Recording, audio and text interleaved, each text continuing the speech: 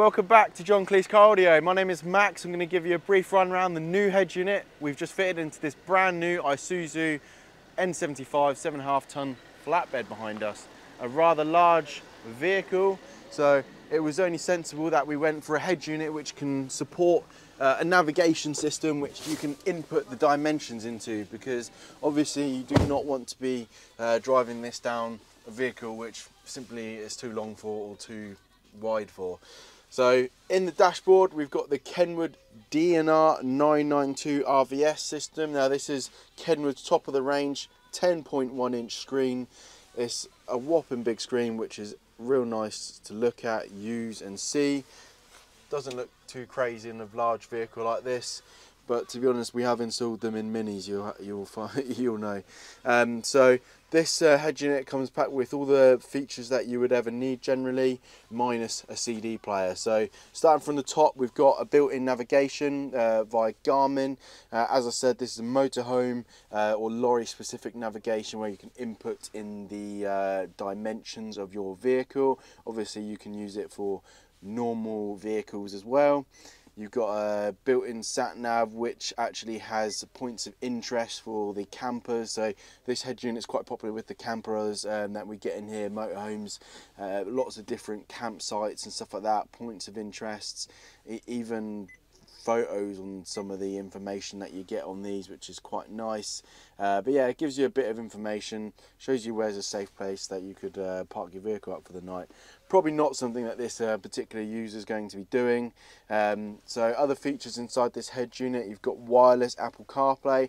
Apple CarPlay, don't have to use a cable, and that's the same for Android Auto. So wireless CarPlay, wireless Android Auto for things like connecting phone connectivity, maps, music, all the things you'd ever need while driving with your phone.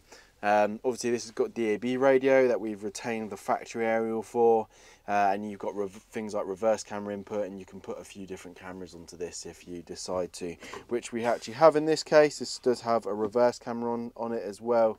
If I switch on the vehicle, I can give you a quick show of that.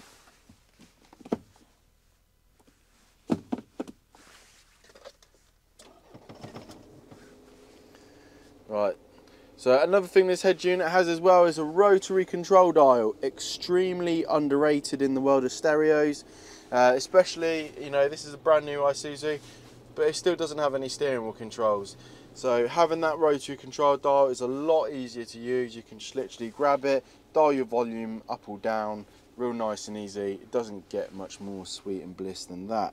So we've got the stereo, obviously it turns on with ignition and off with ignition. If I put it into reverse, we get our reverse camera image. This is a long vehicle, as you can see. So there's a reverse camera mounted right on the back of the vehicle, which I'll give you a show on. So that's pretty much everything to show you inside the vehicle. Just give you a little bit of look from the side. Yeah, it looks great in this vehicle. Real nice and easy to use. You can't go wrong with this head unit. Nice large screen. Not going to miss a turning or anything like that. You can even add a fire stick to these head units. It's got a HDMI input, so if you're putting this into a motorhome and you might be driving and someone might want a bit of entertainment in the passenger seat or something like that, or maybe you're just stopping off and you want to watch a movie, you can hook your fire stick up or any preferred device through the HDMI input of this system. So yeah, real nice and packed with loads of features. We put the USB just into the cubby there if anyone wants to charge their phone. Right, that's the system off, and I'll just give you a quick show of the reverse camera. And here we are at the back of the vehicle. Reverse camera sits just above where the registration plate will go. This vehicle is brand new, as I said, straight from my Isuzu dealer, not been PDI'd yet, but this is a commercial camera. Quite commonly we fit onto the back of these types of vehicles. Just makes parking and reversing a lot easier.